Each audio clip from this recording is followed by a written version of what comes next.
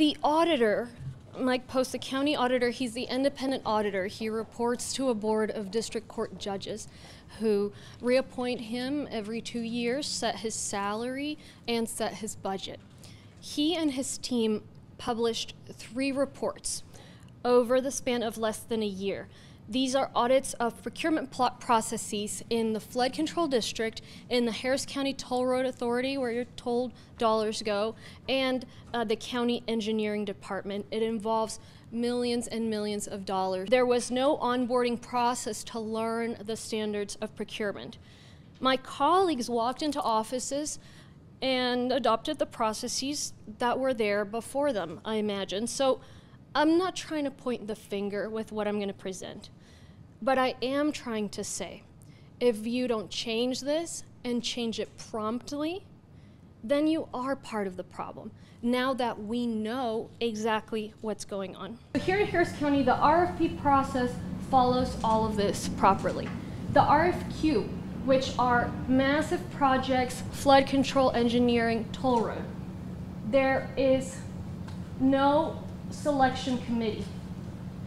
The county auditor, and I quote, shared with me they found no evidence of any of these selection committee evaluation forms, scores, highest score, lowest score, no conflict of interest forms, no paper trail. There is no information on how the particular vendors were selected, nothing written down. You can't prove that something never existed that currently doesn't exist. But what we know is the county auditor, his professional team went in there and found no evidence of any of this. And all of this takes place outside of the purchasing departments. How do we solve it? The way we do it in every other county in Texas, the way that anybody who sits on a corporate board or sits on a nonprofit knows to do it, is how we need to take care of it here. We need to send all of this mess to the purchasing department, the independent purchasing department, and take it out of these offices. What the auditor has exposed in these technical documents is that there's been procurement mismanagement adding up to millions of dollars for years, I'm calling for these processes to return to the purchasing director as soon as possible.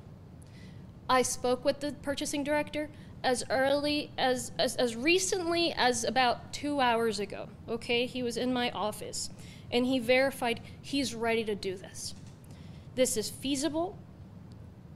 Purchasing right now is in the middle of restructuring, and this can be easily added in the short term with additional workforce of 3 to 4 FTEs.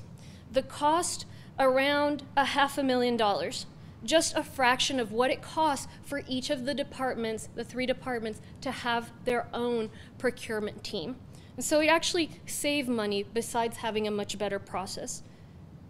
The purchasing agent would be able to start the process by May 7th. And I'm putting an item on Commissioner's Court to do exactly that, which we're drafting alongside the purchasing agent. And what I'm asking for my colleagues to answer now, not wait. I don't control the purchasing director. I don't. I have never sat in the board that oversees him. I will never sit in the board that oversees him. I've been offered, do you want to sit in it? I've said, no, I don't want to have anything to do with this. So I talked to him a couple of times. The most I've spoken with him is around this. We spoke on Friday and we spoke today. This is all part of a much larger initiative we're calling Brighter Path, which is a series of reforms that I'll continue introducing over the next several months. It started with bringing light to issues such as the pay equity gap, raising concerns about the 40% raise occurring without proper oversight, making Harris County more ethical, more accountable to residents. So I'm glad to be able to shine a light on this.